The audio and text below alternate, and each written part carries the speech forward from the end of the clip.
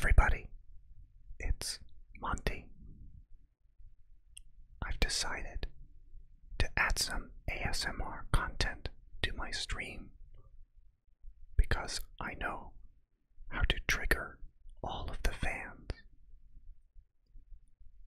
This video will provide the best triggers for Houston Outlaws fans.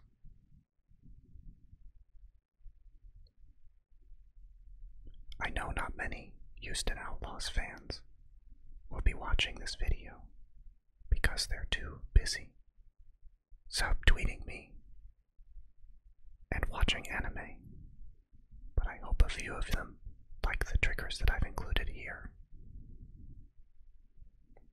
First off, I want everyone to think about Game 5s and how the Houston Outlaws lose 2/3 of them. And take a deep breath with me while thinking about Game 5. So close your eyes and think about how for some reason, even though they can always win control, or at least much of the time in Game 1, they usually lose Game 5 for no good reason besides choking. So think about Game 5.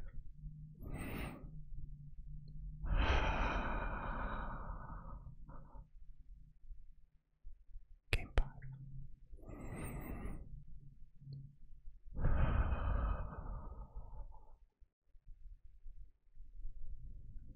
Game 5.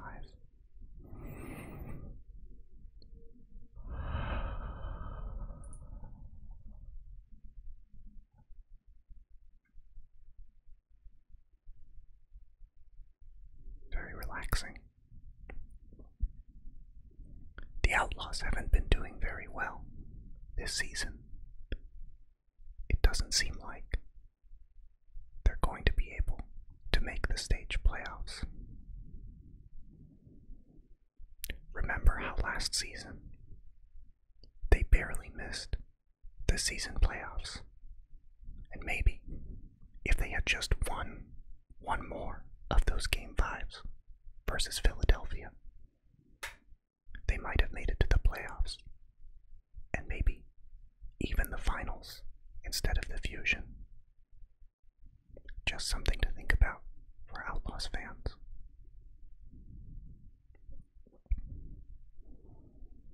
And for this season, remember, the Outlaws are up for sale, and it will probably take a long time for someone to buy them, because Optic Gaming isn't doing very well in League of Legends, and Optic Call of Duty is basically just a YouTube channel and not the best esports organization.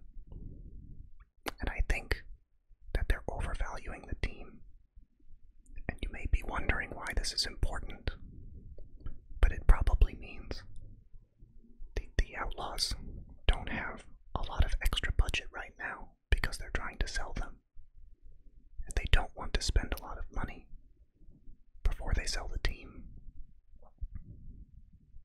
So I don't think you're going to get any new players or coaches or improvements to the Houston Outlaws until the team is sold. And that means that this team probably isn't getting any better.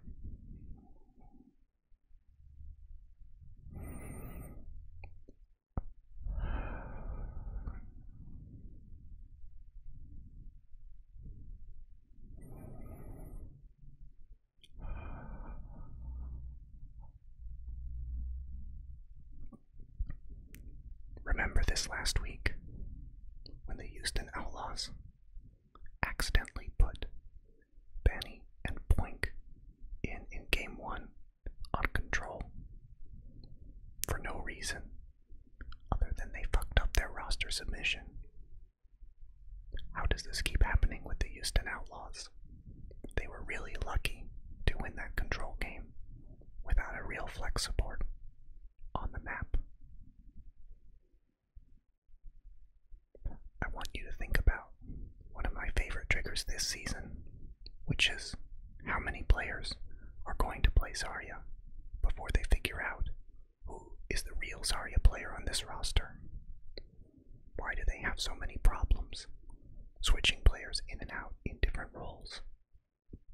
Why was Linkser benched for several games before suddenly playing Zarya?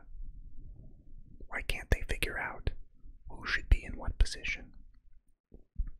Why does this happen every time there's a meta shift?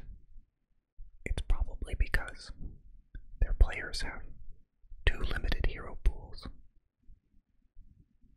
Think about that. They can't hire more versatile players, and their players' individual hero pools are small.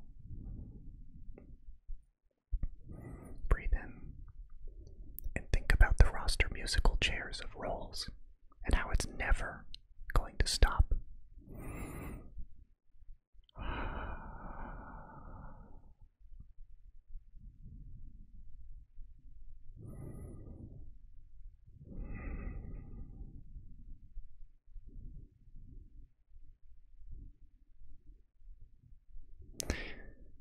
Remember the Tracer meta last season and how nobody on this team could play Tracer and they kept losing games?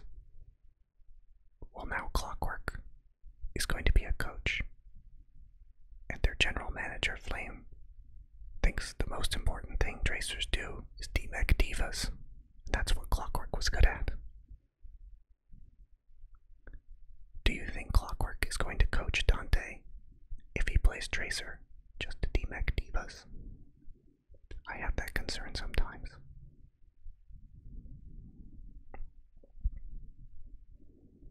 Why did this team sign Arhan if Arhan is just going to sit on the bench forever? But even worse, think about what happens if the Houston Outlaws try to put Arhan in and he pulls out his Genji blade. You remember the Arhan Genji blades from Apex, where he would just slash air. Think about that if Arhan plays this season. Breathe deep and think about Arhan's blades.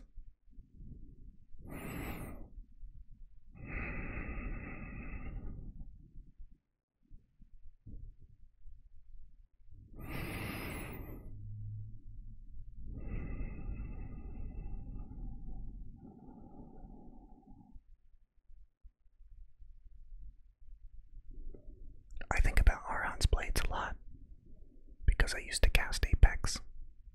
I hope we'll see them soon again.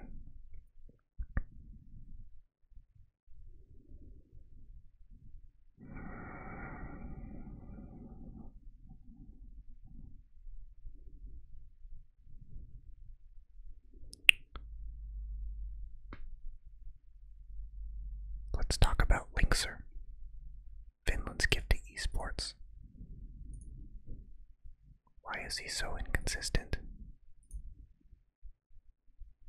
Why is it that one match he'll be clicking everyone's heads, and then the next match he can't really even play Brigitte, so they have to keep benching him and unbenching him and changing his role?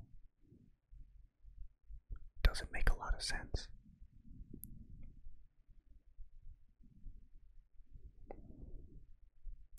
Houston Outlaws, you have a match versus Valiant this week.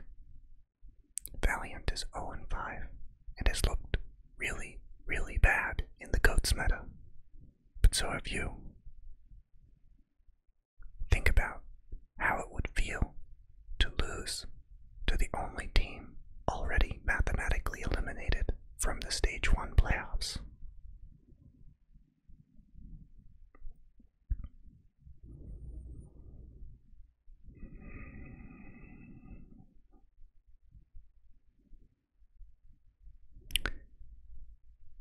Think about how one of your wins was over the Florida Mayhem, and that was the only match you looked good in this season. But the Florida Mayhem are a really bad team. Do you think anybody would place the Houston Outlaws in the top 15 out of 20 teams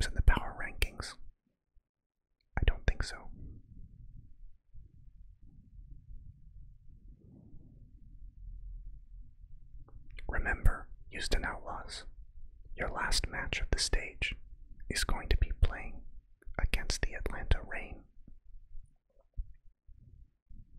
Do you think you're going to win that matchup? It's really a battle between the two most annoying fan bases in Overwatch League right now. I think the Atlanta fans are going to come after you when you inevitably lose to the Reign in Week 5. Think about how much experience the Houston Outlaws players have coming into the Overwatch League.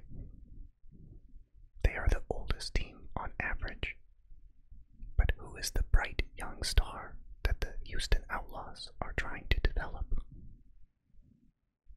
Who is going to replace the players on these rosters as they retire?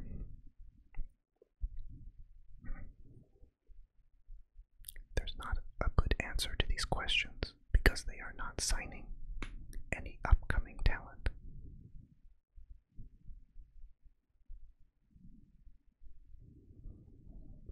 If the Houston Outlaws go 2-5 in this stage, remember how few games there are in the Overwatch League season.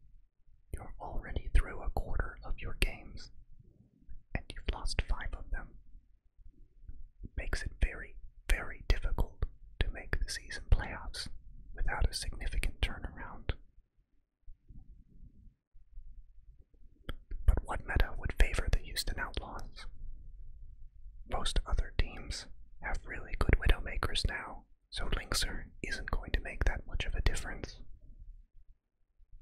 If you're thinking that Jake will be able to save you on the Junkrat, he won't. There are many, many good DPS players, rookies, that have been added to this league that are equally, if not better, skilled on the Junkrat.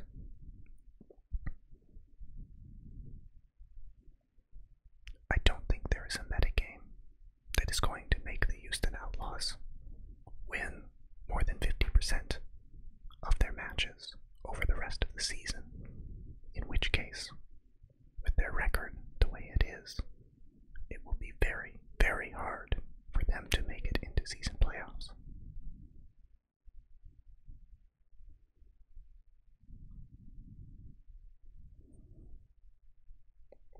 Houston Outlaws fans, would you rather have a team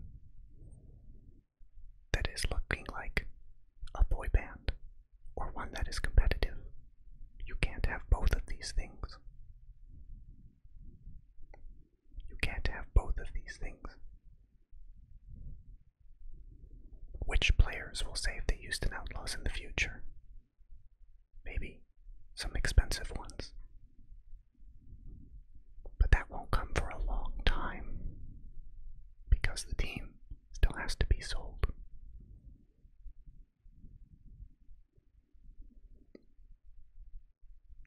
I hope you've enjoyed this ASMR segment, providing triggers for Houston Outlaws fans. I will probably be talking about all of the teams in the Overwatch League at some point or another. So I'll see you next time for Monty's Triggers.